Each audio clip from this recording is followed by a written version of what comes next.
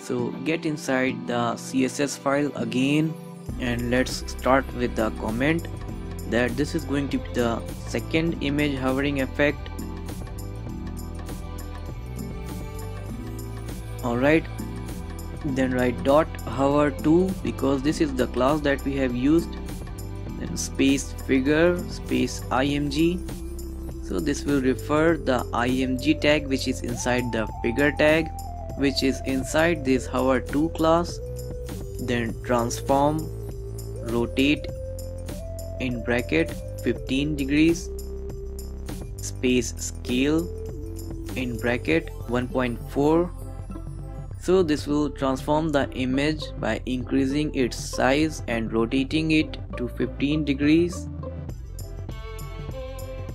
Then transition 0.3 seconds, ease -in -out. Alright, refresh and you can see that the image is rotated by 15 degrees. Even the size of the image is increased. Now dot hover 2 space figure colon hover space img, transform rotate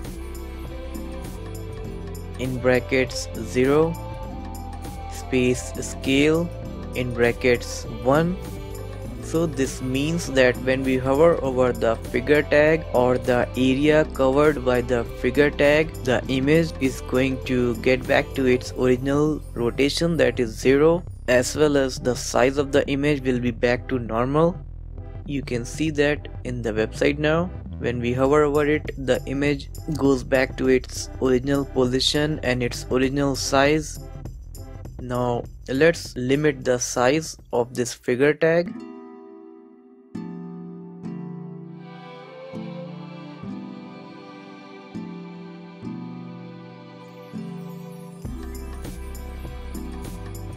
Overflow as hidden.